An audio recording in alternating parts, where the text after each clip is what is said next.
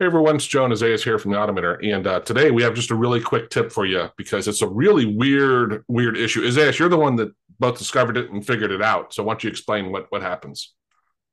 Like we haven't really figured it out. It's just like we have an idea of what might be the problem because what Yeah, we happens don't is have that the fix, yeah, yeah. but we know the problem. All the fix we have is uninstalling a program basically. So what happens is that if you have a script, AutoHotkey scripts, and just from the sudden your hotkeys or hot strings stop working multiple times during the day, it might be that PowerToys is messing with it.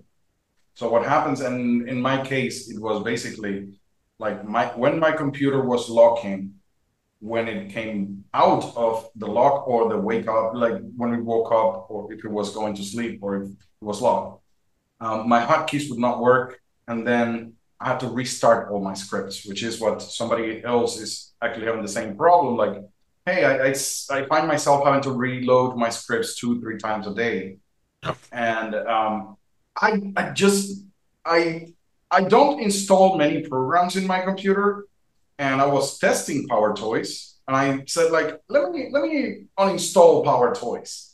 As soon as I uninstalled it, like that problem disappeared completely. Like I didn't get that issue anymore.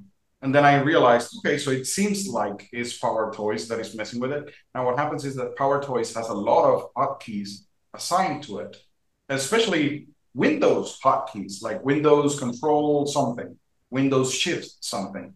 And it seems to be that the way how they registered those hotkeys kind of like messes with the hotkeys that AutoHotkey creates as well. I'm not sure. I cannot guarantee that that's the thing. What I can guarantee is that as soon as I uninstalled it, like the problem disappeared. Like that, right? So So yeah, one is uninstall it. Two is hey, you could use Task Manager or sorry, Task Scheduler to restart your script. It's dumb, right? But you could have it restart them once an hour. I mean, we both hate that solution, right? Like it yeah, really is not.